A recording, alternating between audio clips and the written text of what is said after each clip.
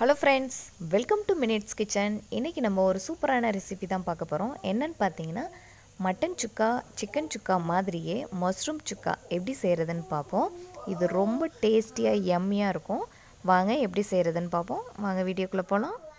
On பண்ணி ஒரு கடாயில ஒரு 2-3 ஸ்பூன் அளவுக்கு நல்லெண்ணெய் சேர்த்துக்கிறேன். எண்ணெய் காஞ்சதும் நான் 1/2 ஸ்பூன் ஜீரகம் சேர்த்துக்கிறேன்.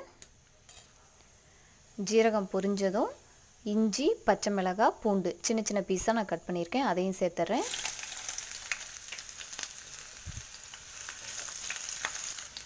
இப்போது இஞ்சி பூண்டு எல்லாம் வதங்கினதும் நான் 2 வெங்காயம் பொடிசாக கட் பண்ணியிருக்கேன், கருவேப்பிலையும் சேர்த்து அதில் வதக்கிடுவோம்.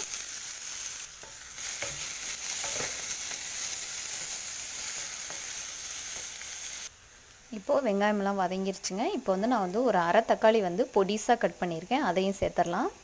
ரொம்ப சேர்க்கக்கூடாது, புளிப்பு சுவை அதிகமாக வந்துடும், அதனால் ஒரு அரை பழம் மட்டும் போதும். இப்போ இது எல்லாத்தையும் நல்லா வதக்கிடலாம்.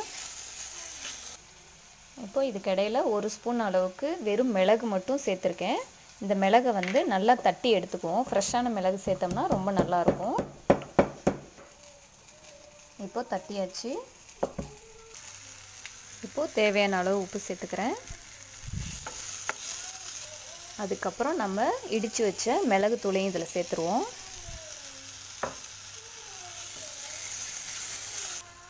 அதுக்கப்புறம் ஒரு 1/4 ஸ்பூன் அளவுக்கு மஞ்சத்தூள், கொஞ்சம் காரத்துக்காக ஒரு 1/2 ஸ்பூன் அளவு மிளகாய்த்தூள் சேர்த்துக்கிறேன். அப்புறம் ஒரு 1/2 ஸ்பூன் அளவுக்கு மல்லித்தூள் சேர்த்துக்கிறேன். அப்புறம் ஒரு 1/2 ஸ்பூன் அளவுக்கு கறி மசால் தூள் சேர்த்துக்கிறேன். இப்போது இது எல்லாத்தையும் சேர்த்து நல்லா வதக்கிடுவோம். இப்போது இந்த மசாலாலாம் நல்லா வதங்குறதுக்காக ஒரு 1/4 டம்ளர் அளவுக்கு தண்ணி சேர்த்துறேன், ரொம்ப சேர்க்கக்கூடாது. இப்போ இந்த மசாலாலாம் ஒன்று சேர்கிற வரைக்கும் நம்ம கொஞ்சம் நேரம் இந்த மசாலாவை கொதிக்க வைக்கலாம்.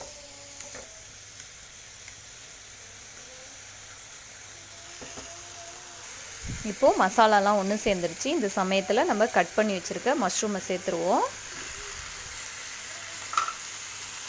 இப்போ எல்லாத்தையும் ஒன்றா சேர்த்துருவோம். இப்போ தண்ணி எதுவும் விடக்கூடாது, ஏன்னா மஷ்ரூம்லேருந்து தண்ணி வெளியே வரும். அதனால் ஒரு 5 நிமிஷம் இந்த மாதிரி மூடி போட்டு மஷ்ரூமை நல்லா வேக வச்சு எடுத்துக்கலாம். இப்போ பார்த்திங்கன்னா மஷ்ரூம்லேருந்து தண்ணி வெளியே வருது. இதை நல்லா சுண்டி வரணும். அதுக்காக இது மாதிரி நம்ம கொஞ்சம் நேரம் இப்படி கிளறி விட்டுக்கிட்டே இருக்கணும். அதுக்கப்புறம் ஒரு 2 நிமிஷம் திரும்ப மூடி வைப்போம், ஏன்னா அப்போ தான் அதில் உள்ள தண்ணியெல்லாம் ஃபுல்லாக இழுத்துரும். பாருங்கள், தண்ணியெல்லாம் இழுத்துருச்சு. இன்னும் ஒரு 2 நிமிஷம் இதே மாதிரி கிண்டிக்கிட்டே இருந்தால் நம்ம மஷ்ரூம் சுக்கா ரெடி ஆகிடும். சூப்பராக ரெடி ஆகிடுச்சு பாருங்கள்.